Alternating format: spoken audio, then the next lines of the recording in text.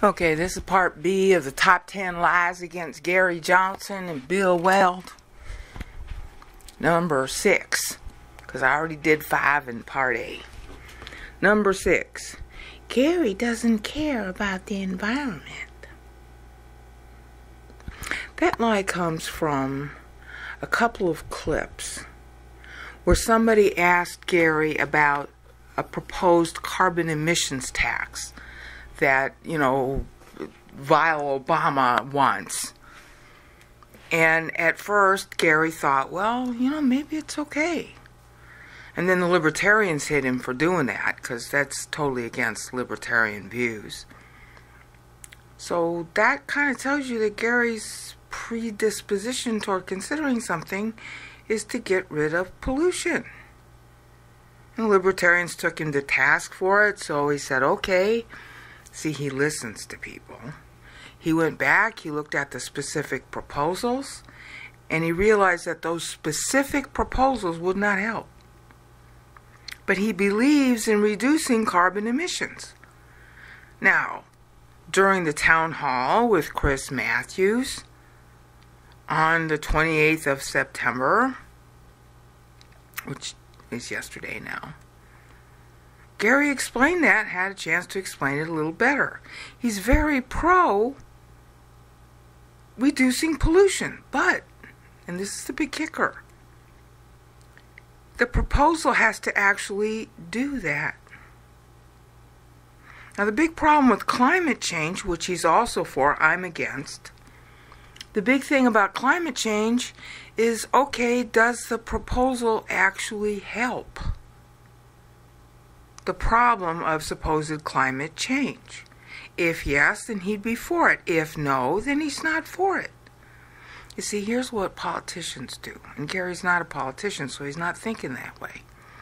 Politicians will say something that they know you want, and then they'll come up with a proposal that feeds their cronies. And because it uses the buzzwords that you like, you'll think it actually works. It doesn't work. Seriously, this happens all the time. It's been happening, well, it happens in all governments, really, not just the United States. But that's how politicians get you. That's how Donald Trump won over the Christians. Oh, I'll protect Christianity. No, he won't. The Bible even says he can't. In the very verse he read at Liberty University, 2 Corinthians 17, says he can't. If you go read the whole chapter, 2 Corinthians, just go read it. It says, government doesn't matter, only the Holy Spirit matters, and wherever the Holy Spirit is, like in you, then you have liberty. But Donald Trump replaced the Holy Spirit. Said he would protect Christianity. Ding, ding, ding, ding, ding. That's God flying a blimp over the sky saying, don't vote for this guy. But the Christians don't know what the Bible says, and they don't even bother to look it up because they hate the Bible. This is at Liberty University, which gives degrees in biblical theology, and nobody noticed that Donald Trump replaced the Holy Spirit in the very verse he quoted. As soon as I heard him say that, I'm like, oh, okay, God, I hear you. Not this guy. Never Trump. God is never Trump. But you see, because he quoted a Bible verse, all the Christians started drooling. Oh, Trump must be godly. He quoted the Bible. Actually, he reversed the Bible, but you were too damn dumb. You didn't go look it up, so you didn't know. See, that's how politicians work. They say mom and apple pie, or if you think climate change is something that you really ought to have a government program on, well, then they'll say climate change, climate change, climate change, and then propose whatever they want in order to benefit their cronies, and it ain't going to help climate change, honey. It'll help their cronies. And then when that program doesn't work, because of course it won't, then they'll say, oh, well, then we need more government programs. We just didn't have enough. Yeah, and then more cronies are benefited, and you're the stupider for it. Gary is not stupid. He knows that using catchwords and buzzwords to get votes doesn't mean that the proposals that allegedly serve those goals work. So he's skeptical. But he's pro cleaning the environment. Who wouldn't be? And if you go into YouTube and you type in Penn Jillette, Gary Johnson, you'll come up with an hour-long video that Penn Jillette did with Gary Johnson. And about 45 minutes into it, I think, is where Gary starts talking about a situation while he was governor of New Mexico, and some ding-dong was polluting one of the rivers in New Mexico. And he kept on threatening the guy, I'm going to sick the EPA on you. See, he believes in the EPA. The guy wouldn't listen, he kept polluting, so Gary Johnson did what he promised. He sicked the EPA on the guy, and that pollution stopped. He didn't like pollution. Who does? You know? I mean, it's not really, and Gary doesn't say this, but I do. It's not a question of climate change. It's a question of immediate pollution in your immediate area, and that has always, forever, been an issue. And it will always be an issue. It was an issue long before we had industrialization. Go look up ancient Rome, also called SPQR, polluting the Tiber. Tiber is the river that ran through Rome. They had endless problems with that. Diseases, because people were throwing everything into the river that had nothing to do with climate change. Okay, the same thing was true back in, I don't know, where do you want to look in history? 1600s, when they had a bunch of horses on the street. Even in medieval times. There was always a problem. In Jerusalem, when Christ was living there, well, he didn't live there, but he visited. In ancient Bible times, they couldn't drink the water. So they drank wine. That's why wine was invented. Wine was a very common thing in Jesus' day. That's what you did to get liquid nourishment. That, or you saved rainwater, and that wasn't too easy to do when there wasn't enough rain. So pollution is indeed an issue, and Gary's a big believer in the EPA, but he's not going to be stupid and just vote for any old thing because it says climate change on it. And frankly, all those proposals about climate change, which they just got approved in Paris, are bupkis. They won't do anything to help climate change.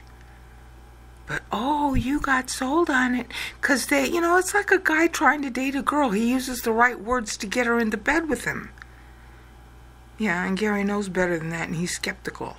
Yeah, just because you say it's going to help climate change, let's have a look at the details. And if it doesn't work, he's going to be against it. And that carbon emissions thing was no good. It didn't work. Yeah, usually it doesn't. Taxes usually are the worst thing that you can do to solve a problem.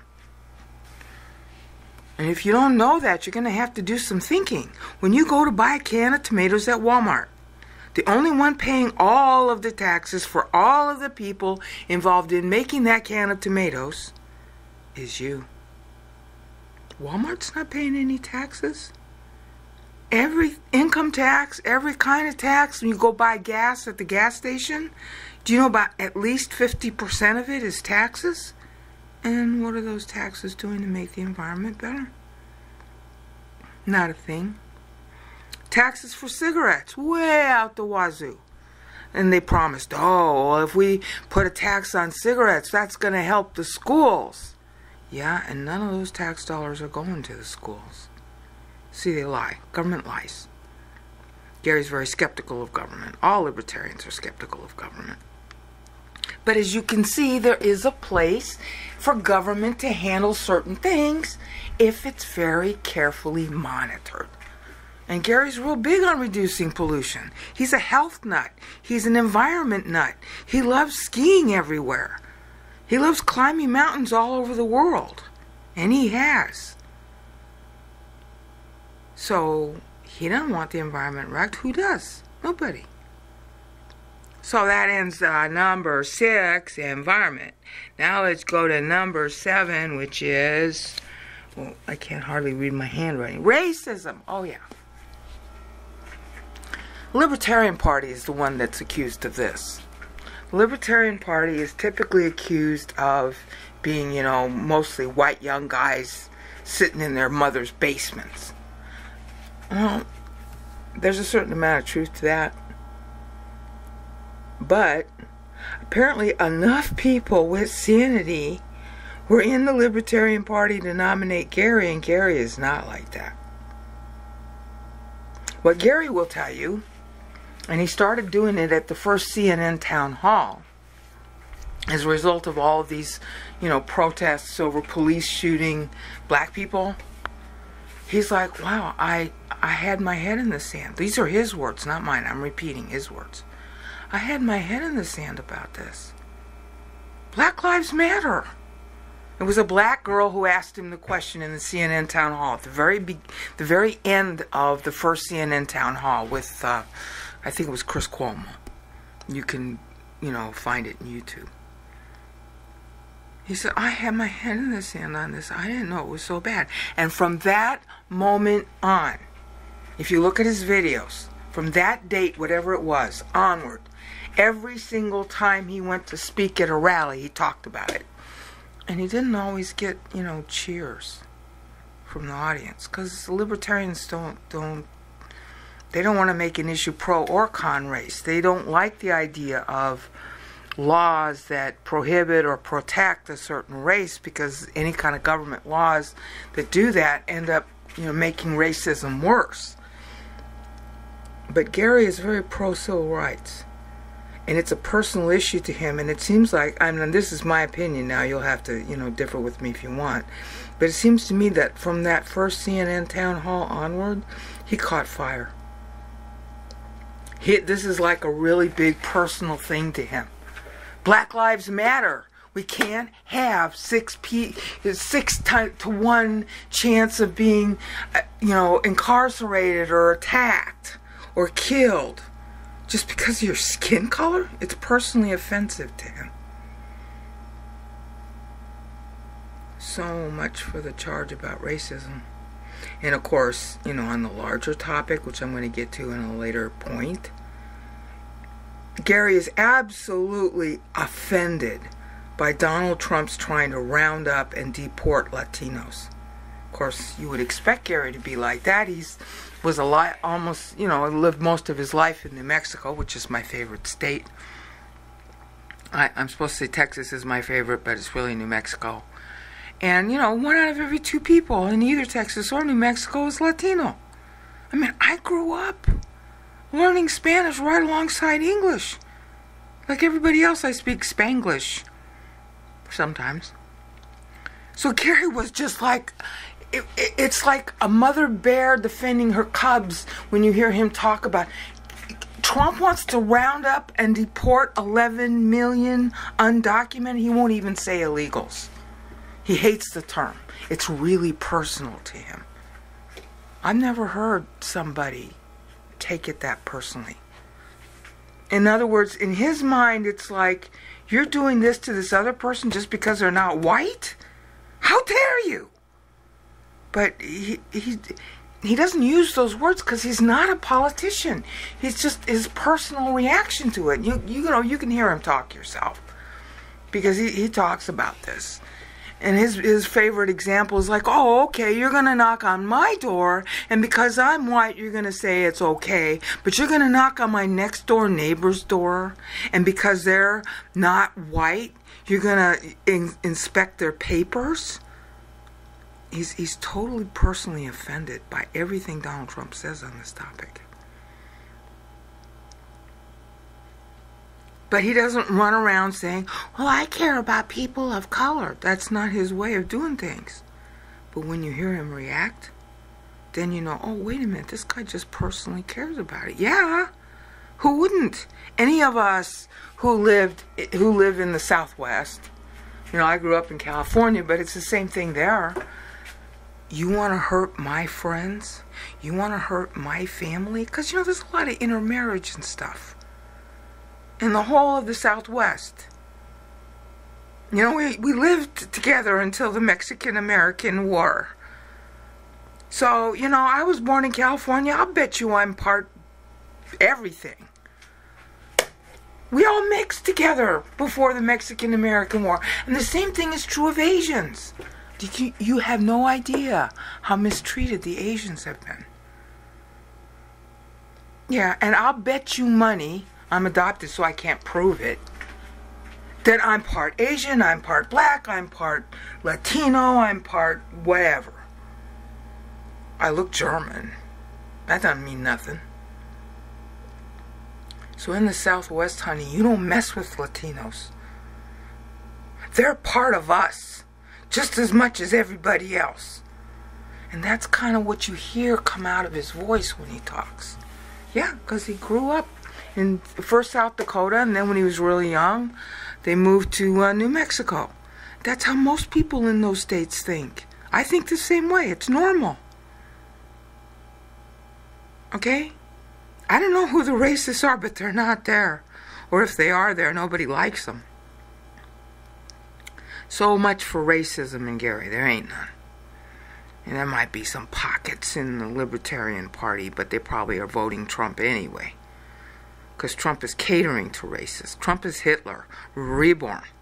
I can prove that easily, but you just look up any events in Hitler's life from 1932 to 1934. Donald Trump is replaying every single thing Hitler did.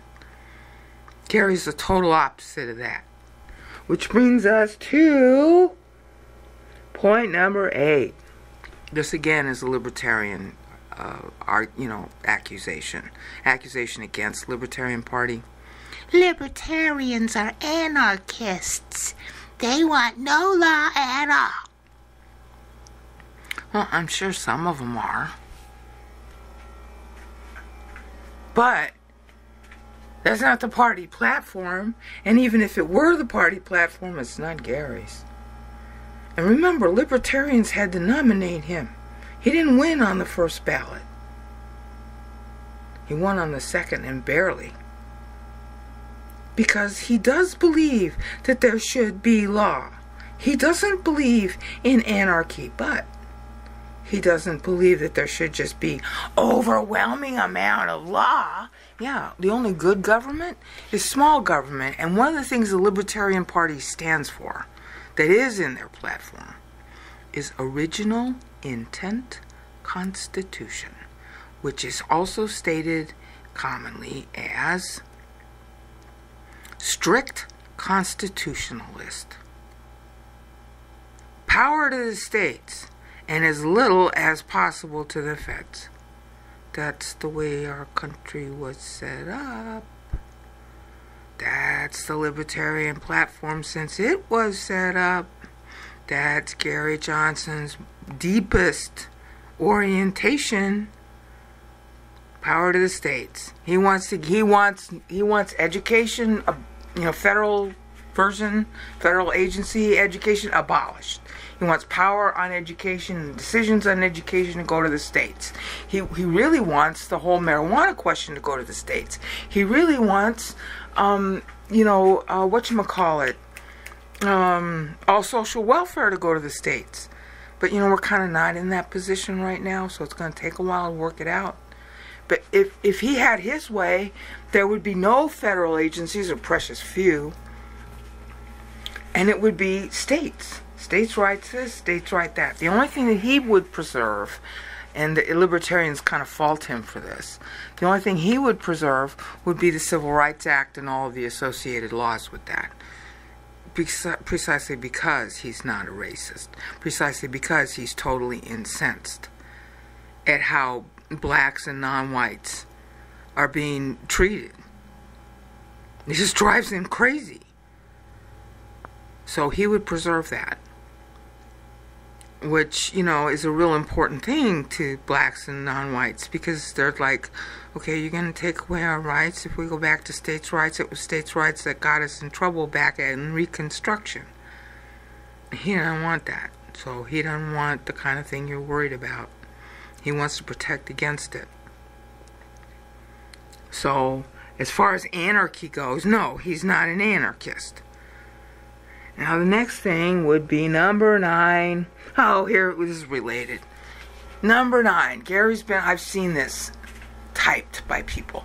Gary wants open borders. These are usually Trump supporters. First of all, they don't even know what open borders is.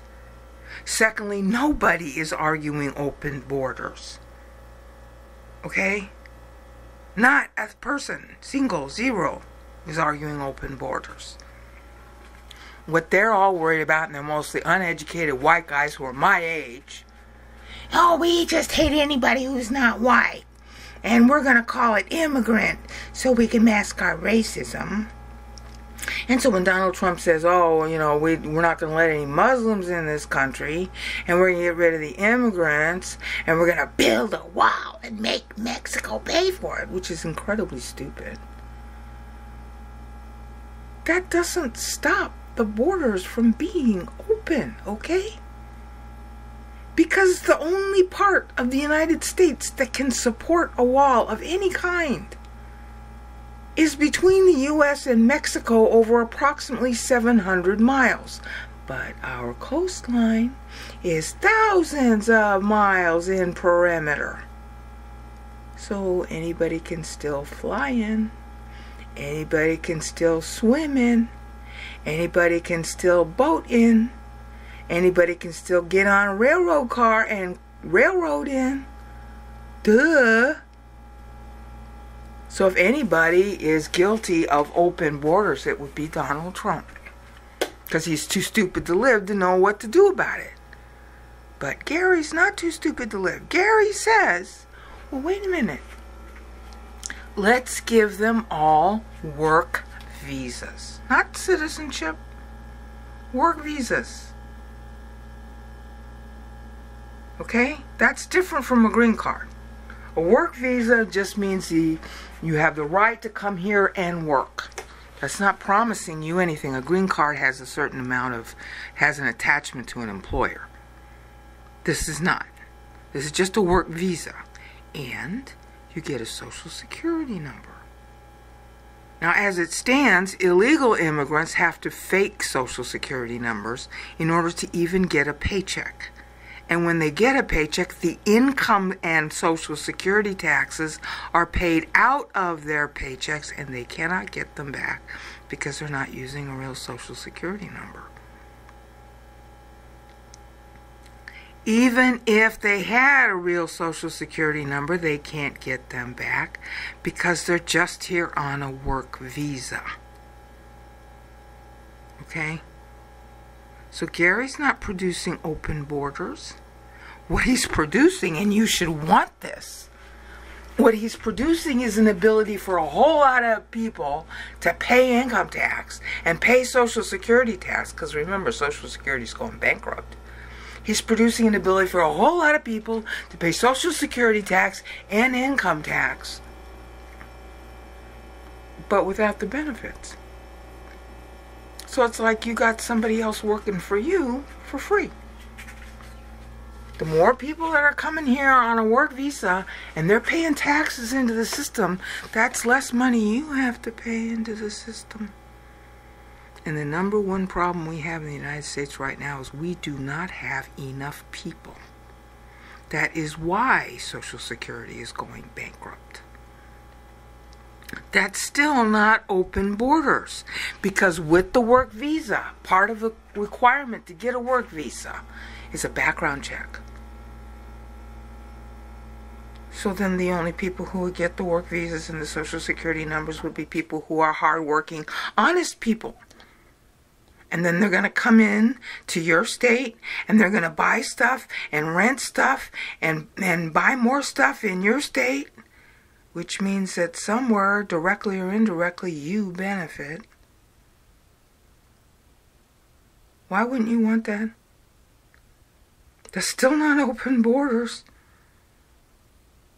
And then those people who fail the background check, oh, well, now we caught ourselves a criminal. So now the United States is protected. So that is an actual way to have a border without spending $30 trillion. I don't think it'll actually cost that much. Probably $1 trillion. Donald Trump's wall, the lowest estimate I've seen is $30 billion. But when you get done with all the boondoggles and the crony capitalists, he's going to benefit. It could be. I mean, when you stop to think about, time cost. Because, you have a wall, you build it the first time, and it's not really quite built right, and then you have to build the foundation lower, and then you have to repair it, and blah, blah, blah, blah, and you have to hire all these people to walk along the wall. By the time you get done, you're talking about a $1 trillion boondoggle. Well, why not have instead a wall against those who fail the work visas and let anybody come in so long as they pass the background test and they get a social security number where they're paying for the taxes that you now don't have to pay for, and they buy stuff while they're working here. And they contribute to the economy, but they're not benefiting from it. Isn't that a better wall? So it's not open borders, okay? Now we come to number 10. This is another Donald Trump lie. Oh, free trade is bad. We have these bad deals with NAFTA and TPP. And he keeps harping on it. And people who don't do their homework think, oh, he's right. He's right. Clinton is wrong. And Clinton should be against TPP. And she wasn't. And neither was Tim Kaine until they made such a big stink about it. Bernie made a big stink about it, too. But they didn't do their homework. Now, you can. Why don't you type in to Google NAFTA. NAFTA. It was passed in the 1990s, so we got lots of information about what's happened as a result. And what are you going to find? Oh, like 20 million jobs were added net. Added. America ended up benefiting from NAFTA to the tune of 20 million jobs net of the ones lost.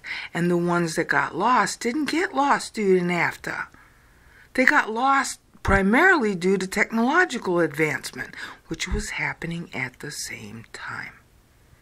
It's kind of like paper.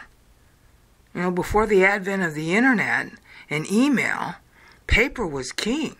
And once the internet and email started to take off, well, paper companies started to go out of business because they didn't have the kind of, demand for what they, for paper. It went down, way down. I used to do business in the 1990s, almost entirely on paper. And once the internet started going along, I'm like, oh, no, I can do email. And I started doing email in 1998. And my whole life changed after that. I would run what should be called a paper-intensive business. But it's not paper-intensive because I can use the internet instead. And now I can even file the tax returns that I file for my clients on the internet.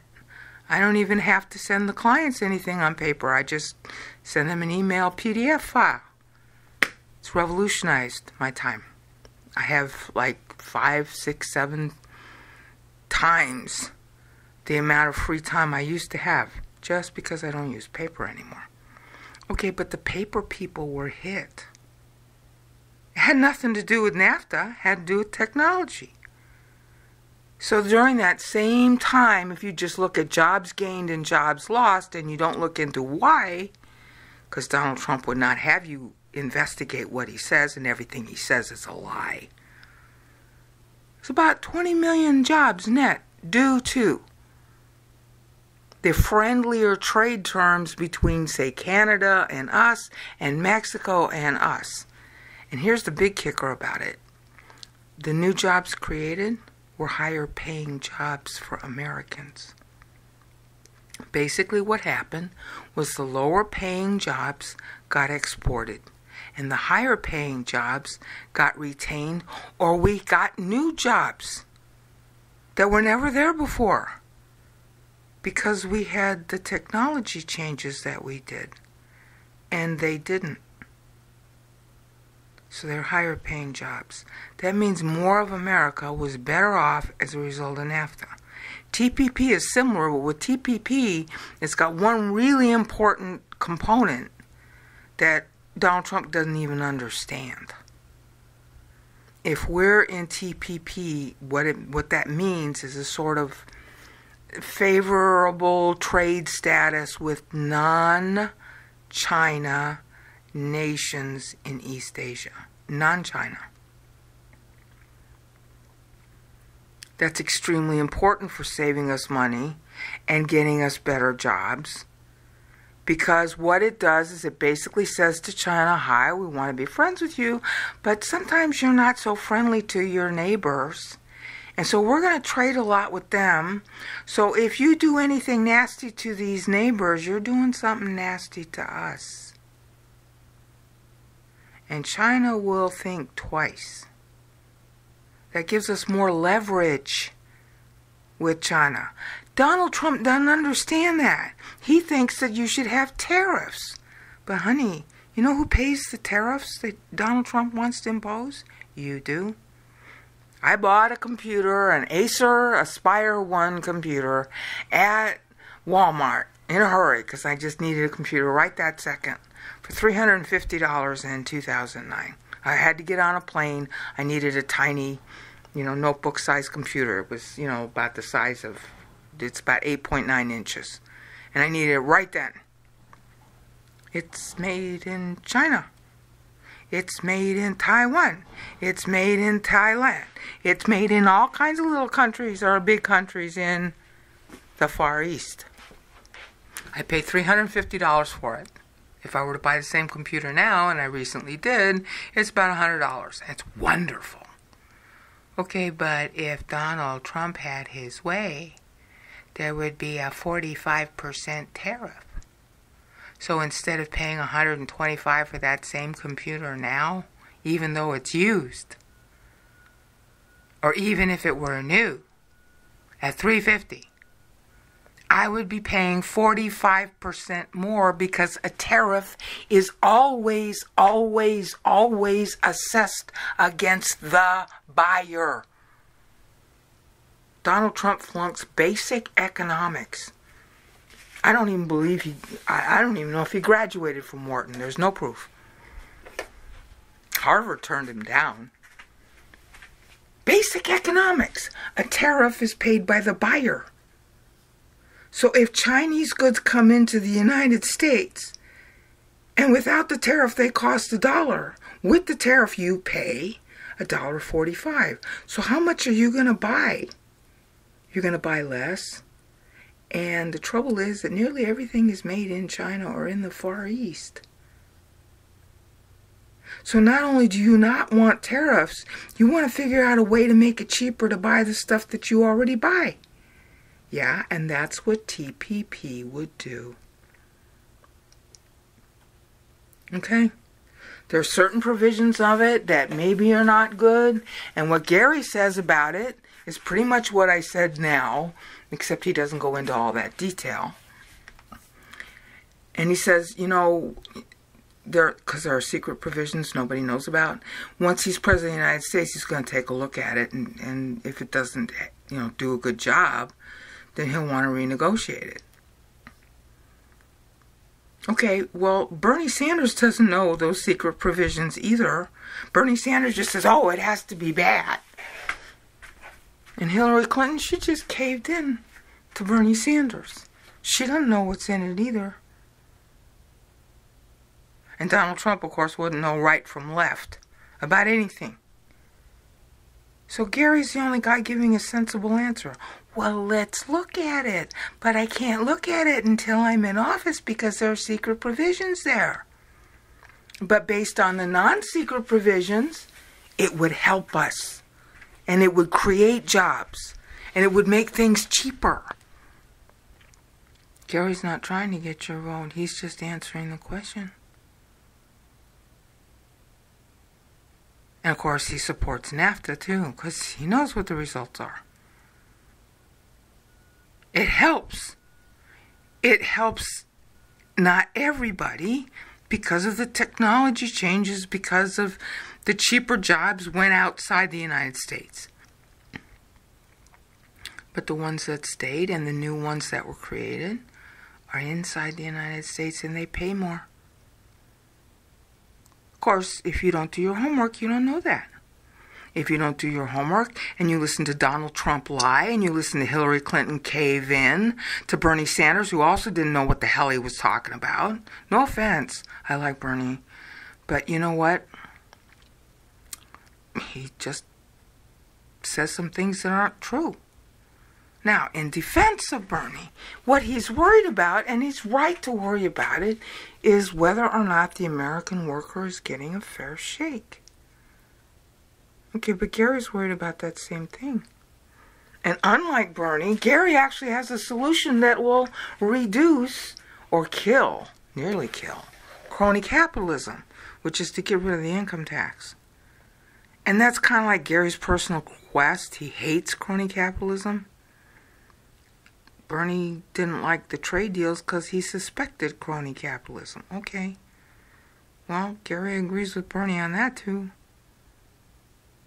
But free trade is not crony capitalism. Free trade is the opposite of crony capitalism. Crony capitalism happens when you make trade deals that favor certain organizations, certain companies within your own country versus others. And that's what Gary would be looking for.